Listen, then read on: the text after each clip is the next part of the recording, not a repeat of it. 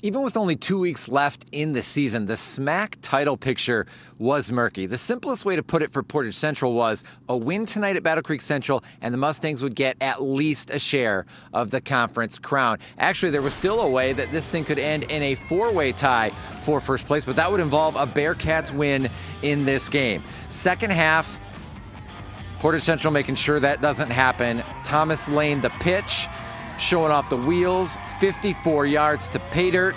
Portage Central starts the running clock 35-0. But the Bearcats kept fighting. Devon Newton scrambles, sets up the TD pass to Vaughn Alvin.